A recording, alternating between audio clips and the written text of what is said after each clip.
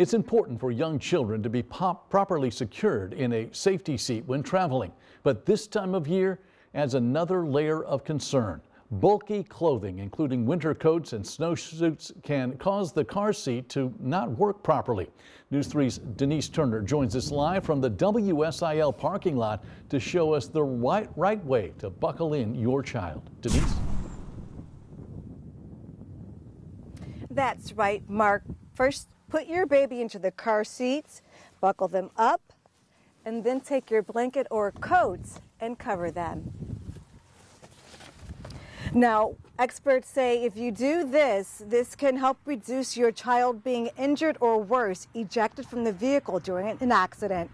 Les Odell from Two Bugs and a Bean Children's Resale Boutique broke it down for me. He said in an event of an accident or a crash, the puffy coat is going to compress and make it so that there's a gap between the car seat straps and your child, which could lead to injury or your child being thrown from the vehicle during a crash.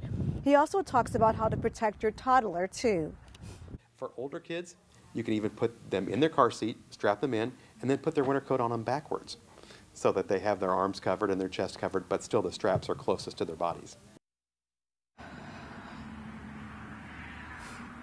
Now, if you need help installing your child safety seat and you just want to make sure that it's been properly installed, head over to your local car seat technician and they can help you with that. Live in Carterville, Denise Turner, News 3. Thank you, Denise. According to the CDC, in 2018, 636 children 12 years of age and younger died in motor vehicle crashes, and more than 97,000 were injured. Of those children who died in a crash, 33% of them were not buckled in.